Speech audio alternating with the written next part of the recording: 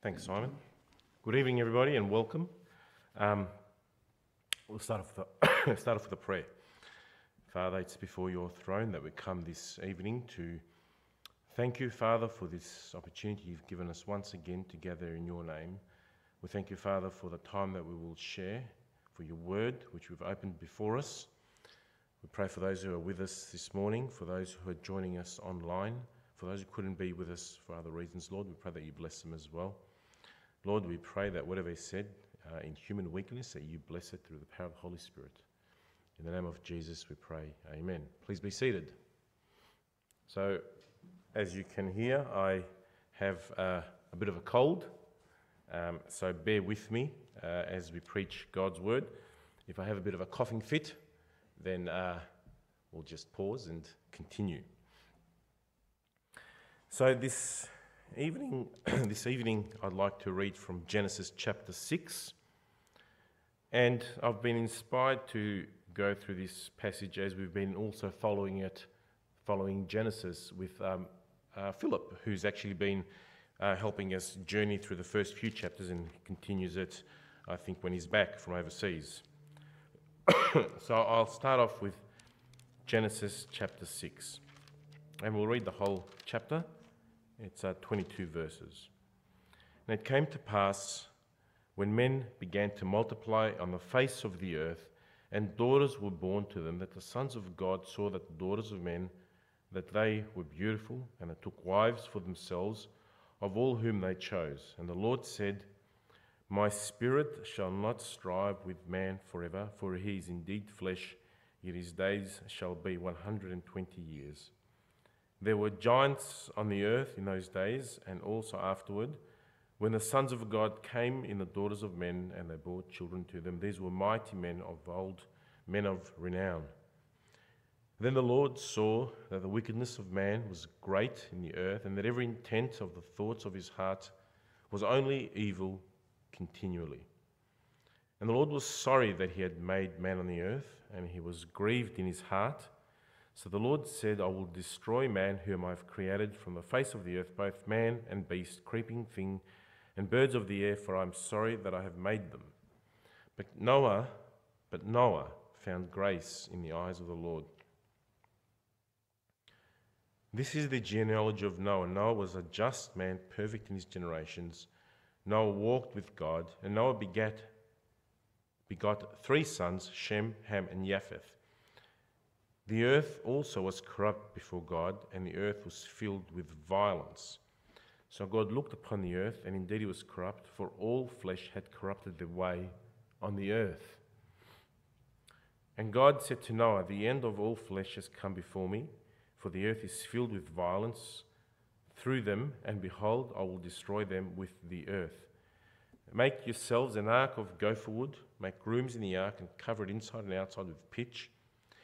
And this is how you shall make it. The length of the ark shall be 300 cubits, its width 50 cubits, its height 30 cubits. You shall make a window for the ark, and you shall finish it to a cubit from above, and set the door of the ark on its side, and you shall make it with lower, second, and third decks. And behold, I myself am bringing flood waters on the earth, to destroy from under heaven all flesh in which is the breath of life. Everything that is on the earth shall die. But I will establish my covenant with you, and you shall go into the ark, you, your sons, your wife, and your sons' wives with you. And of every living thing of all flesh you shall bring 2 of every sort into the ark, to keep them alive with you. They shall be male and female. Of the birds of their kind, of animals of their kind, and of every creeping thing of the earth after its kind, 2 of every kind will come to you to keep them alive. Excuse me. And you shall take for yourself of all the food that is eaten, and you shall gather it to yourself, and it shall be food for you and for them. And thus Noah did, according to all that God commanded him, so he did.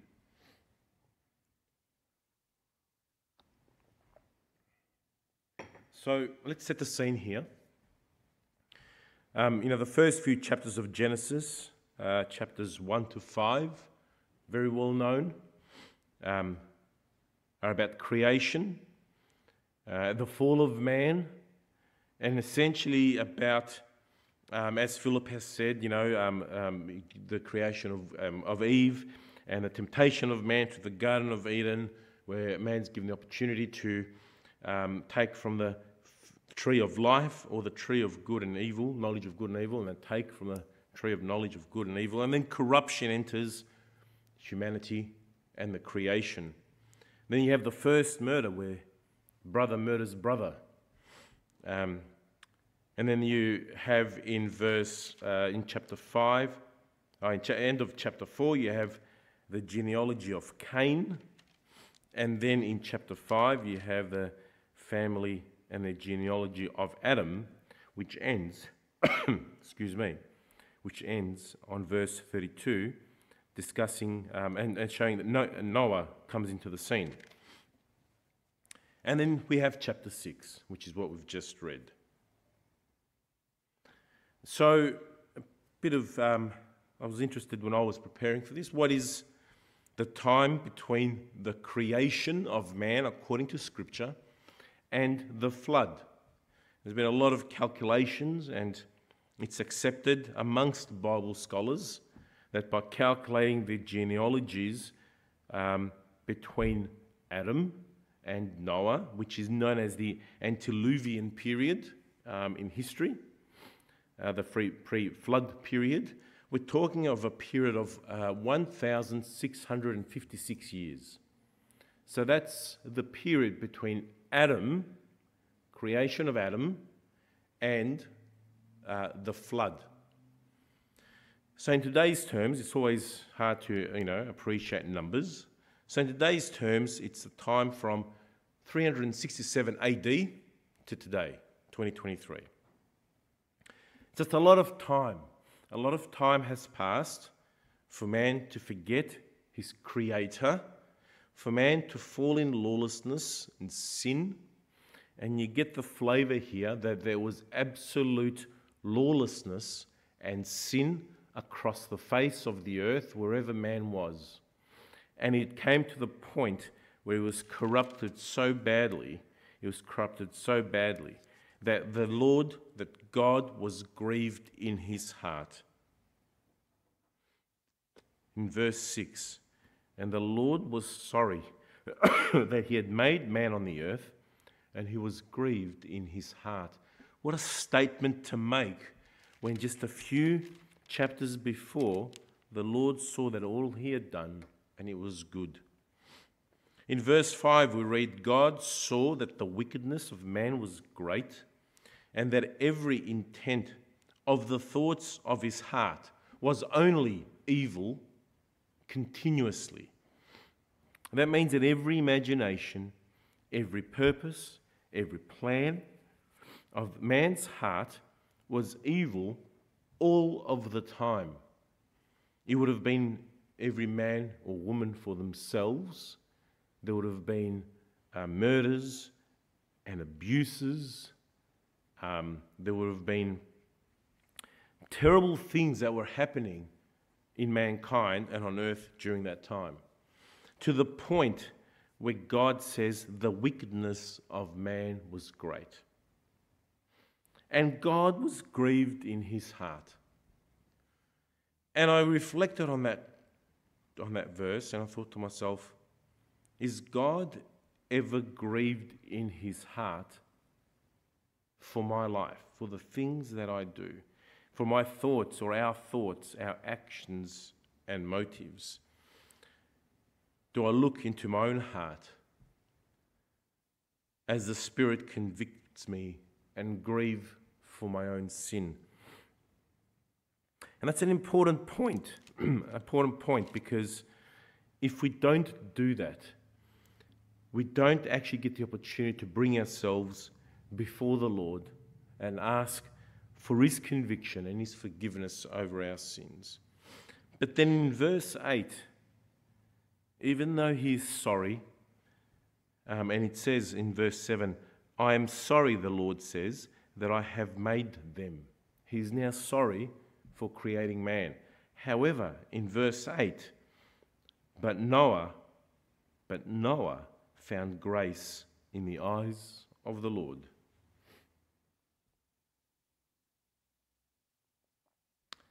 when I looked at other translations, the NASB reads, but Noah found favour in the eyes of the Lord. The Greek reads charin, and going back to the original Hebrew, the word used means both gracious and favoured, precious above all else.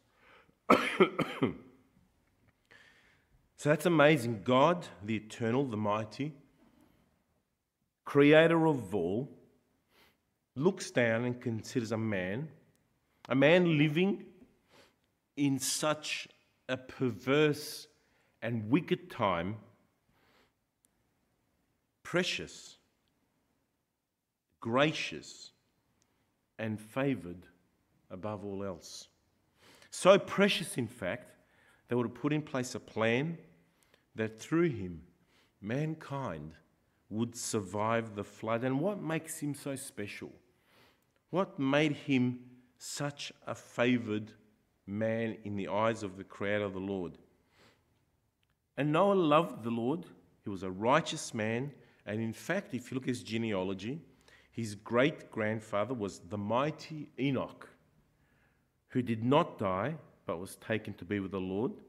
His grandfather was Methuselah, who was actually 969 years, and he was the longest recorded human to live. His father Lamech also was a man that followed the Lord and walked with the Lord.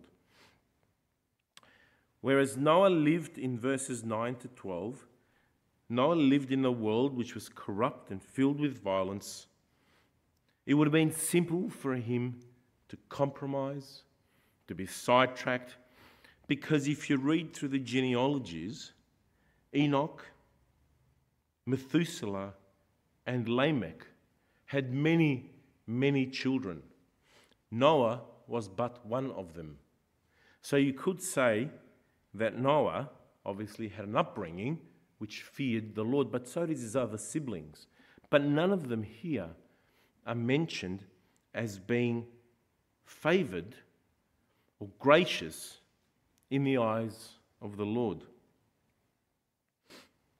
So Noah lived in a time, in a world which was clearly corrupted, wicked, filled with violence. And I ask myself, and I ask you here, how simple is it sometimes to compromise, to be sidetracked, to find yourself fitting in with the crowd?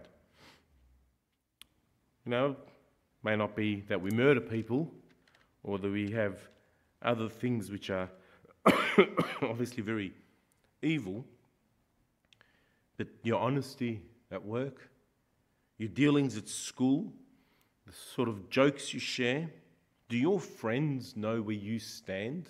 Do your work colleagues know what you stand for?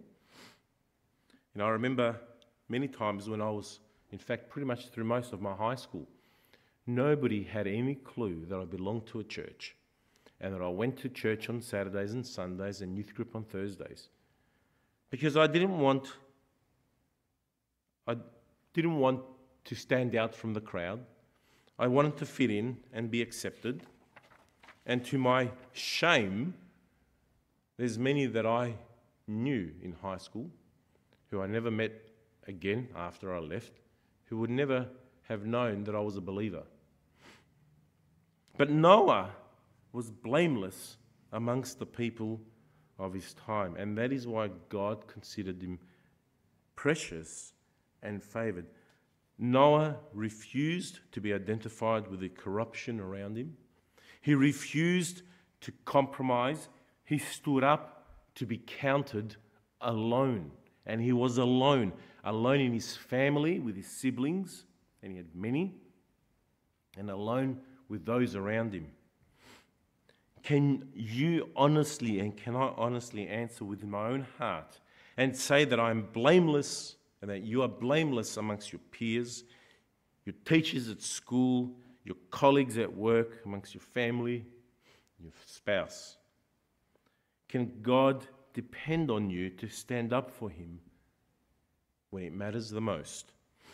When you're surrounded by lost souls, up to the necks in sin, ignorant of the promises of God, can God depend on you to stand up and say, hey guys, I know of a different way. I know of a judgment that's coming, and I know of someone who died on the cross for your sins.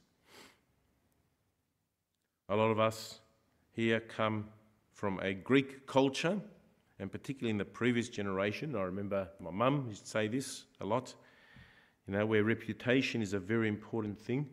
She would say to me, "Τι θα πει ο κόσμος?" What's everyone going to say if they found out that you did this? And many of you who grew up with Greek parents may have also heard these words. Maybe we should be saying, "Τι θα πει ο Θεός?" What will God say with your behavior, with the way that you deal with those around you? What is your reputation before God? When the rest of the world becomes depraved and wicked, when biblical values get thrown out of the window, do we keep our integrity? Do we remain ambassadors for Christ? Are we a shining light to those around us? Are we blameless? Can people around me say that there is something definitely different about John? Can people around you say that there is something definitely different about you? Matthew Henry writes in his commentary, "It is easy to be religious when religion is in fashion, but it shows strong faith and resolution to swim against the current and to appear for God when no one else will appear for him." Interestingly, that seems to be a very accurate description of the culture and thinking of our current age. It took Noah 120 years to build the ark. God, in verse 13, make yourself an ark. And then after that, he speaks to him again in verse 7, chapter 1, where he says, come into the ark. So he speaks to Noah prior to the ark being commenced and built, gives him the dimensions, and then after the ark is built, in between these two, and after the ark is built, he speaks to him again then to enter into it. Now, in between these two passages lies 120 years of silence from God. 120 years. What motivated this man, Noah, to continue his work? I personally struggled to read the Bible every day for 2 weeks straight. Yet I have the Holy Spirit, I have God's Word, my brothers and sisters in Christ to encourage me, I have this church, yet Noah had none of these guys, none of these things. What makes Noah tick? What makes this guy be the man who he is? The answer is in Hebrews chapter 11, verse 7. By faith. That's it. By faith, Noah, being divinely warned of things not yet seen, moved with godly fear, prepared an ark for the saving of his household, by which he condemned the world and became heir of the righteousness which is according to faith. It was faith. Faith in what he had learned. Faith in what he had learned from his great-grandfather, his grandfather and his father, something which his siblings rejected. Faith in the words of the Lord as they were revealed to him. And in fact, the definition of faith is given at the start of that Hebrews chapter in verse 1, which is, now faith is being sure of what we hope for and certain of things we do not see. Noah had the faith to be sure that if he followed God's instructions, he and his family would be saved. And he was certain that the flood would come as God had warned him, even though we know that nobody had seen rain, as Philip explained last week, that no one had seen rain during that period, because the way that the earth was watered was through a mist or a moisture that rose up every morning from the ground. And he was certain that the flood would come. And verse 7 alludes to that, warned of things not yet seen. Noah's faith triumphed over all human reasoning. He built such a large vessel over 120 years. He gathered food for such large number of creatures. He would have required to put in a great deal of care and labor and expense against this backdrop of 120 years. And with that, ridicule from his neighbors, who would probably looked at him and thought, this guy, now some of us are crazy, but this guy's absolutely lost the plot. But Noah, by faith, and that's what he was, persevered. His obedience was ready, and he was absolute. Having begun to build, he did not cease until he had finished. And we must also be the same. We must be certain by faith that our salvation only comes through the blood of the cross, our Saviour, Jesus Christ, and we must be sure that he will one day return to claim his bride, that is his church. Are we preparing ourselves? Are we building that ark? Are we continuing that race? Or have we dropped off, become sidetracked? Are we even in the race? Are we waiting for Christ? My daughter Georgia is getting married next January to a lovely young man, Stav, as you all know. And I see as Georgia and her mum work, I just give the credit card, but they're getting things arranged, the flowers, the dress, the invites, they're getting the cake sorted. In fact, I've got one job to do. I've got to arrange the limos, and I haven't done that yet. But there is this anticipation for the wedding day. And the bride is getting ready. And if Stav looked at Georgia and saw that she wasn't interested, hadn't even looked at her dress yet, hasn't really considered what the bridesmaids would wear, what the flower's going to be, he would think in his mind, is she really interested in getting married? Or is she being distracted by other things? Are we waiting for Christ? How does Jesus Christ view our preparations? He would have seen Noah working away for 120 years to prepare this ark. What does Jesus Christ see when he views our life and our preparations? I've mentioned this before. When I was quite young, I had a children's Bible. It had really good pictures in it. I remember I used to sit down in front of the heater. We had one of those heaters which have got flame and got these bricks inside and they heat up. And I would sit in front of the heater with a cup of Milo, and I would just read, well, pretty much look at the pictures in this picture Bible. And Val tells me that she had a similar one as well, but hers was in Greek, so hers was extra special. Mine was in English. And I remember there was the view, or there's the drawing of the flood as the rain was falling. And in this picture Bible, it was on a 2-page spread. And the waters had risen quite high, and you could see in the distance the ark sort of floating. And there was in the foreground, there was a cliff face and people clawing on the cliff.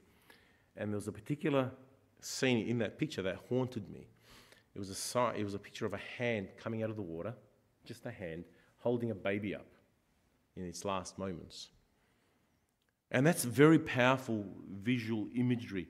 People, pictures of people are clawing over each other to get into the ark as the waters around them are rising, knocking possibly at the door. As I said, people climbing on rocks, holding babies up as a last resort of a mother to save her child. And as I thought of this, and again I've mentioned this in the past, who built the ark? Yes, Noah built the ark. God certainly didn't do it. He gave the instructions. Noah would have had a lot of help. There would have been carpenters, metal workers, farmers delivering supplies, 120 years of industry. There would have been people from other areas saying, excuse me, you know what, if you want to find work, there's this dude called Noah in the next town. He's building some big boat for no reason, but if you want to get work, go there. He'll pay you. So, what were their motives? Curiosity? Money? Either they sell supplies or they get paid for labour to help with this ark. Maybe apprenticeships. You can learn carpentry in this job. Friendships. I'm sure there was a whole group of people helping. You could become friends.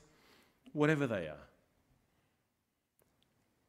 And I looked at that and I thought, those that were building the ark versus those who come to churches, maybe this church or other churches. What are your motives for attending church, for giving your time, for participating in various ministries? What are your motives? Because, as I've said in the past, participation does not equal salvation. There's many that would have participated in the building of this ark, but none of them got saved because they didn't really believe in what they were doing. They were there with the wrong motives. And I bring that to our time today. What is your motivation for attending church? Is it because you want to find someone nice to get married to? You want to have a safe and secure environment for your family? Is it because you like the friends, the good people? Or is it because you recognise that you're a sinner and that Jesus Christ offers the only hope and salvation? Or we can use that running the race analogy. Are you running the race? Are you a participant? Or you're part of the support staff? Or you're a spectator? Noah, wait for us. I'm sure they would have called out. And in Matthew chapter 24, verse 36, we read, "But of that day and hour no one knows, not even the angels of heaven, but my Father only. But as the days of Noah were, so also will be the coming of the Son of Man. For as in the days before the flood, they were eating, they were drinking, were marrying and giving into marriage until the day that Noah entered the ark, and did not know until the flood came and took them all away. So also will be the coming of the Son of Man." There's a lot of interesting events happening around us today. I always look with very keen interest, as do most Christians and those interested in the end times, when things arise up in the Middle East. And we can see at the moment that the situation with Israel is very tense, and there's a lot of commentary about it, and I don't know what's going to happen. I don't know if this is part of the end times or, well, I know it's part of the end times because it's prophesied, but I don't know what will happen. But we do know that all these signs are an indication that the Lord is near. Now, these people back in the flood were forewarned, yet they remained unprepared. And I can imagine them pounding on the door, shouting, "Noah, open up. Remember me. I was the one who put all the hinges on the doors for you. I was the one that gave you a discount to help you cut down those gopher wood trees. Remember how I helped you cover the ark with pitch? How we sweated together? How I maybe lent you money at really good interest rates to help you cover the funds when you were running low?" Keith Green in his song says, "But Lord, must be some mistake. How could you not know me? I gave money to your church. I gave money to purchase or maybe to renovate Pill Street. I was involved in the English service. I preached for you at the pulpit. I helped out in Sunday school, the youth group. I worked in the print shop. I gave out tracts every weekend." But the Lord replies, "Sorry, I never knew you." And that sinking feeling in your stomach of how foolish you were to reject the salvation of Christ. And imagine one day fronting up to the Lord and remembering yourself either sitting in this chair or listening online to the numerous sermons and putting aside the most important decision of your life. And God saying to you, "Sorry, I never knew you. And you've been coming here for all these years." As we conclude, are you a Christian? Are you a believer of God? Are you a child of God? What's your reputation before man and, more importantly, before God? The second point is faith is so important. That's what made Noah tick. Am I continuing in faith to run this race, to finish victorious, or am I at risk of falling by the wayside? And finally, motives. Why am I here?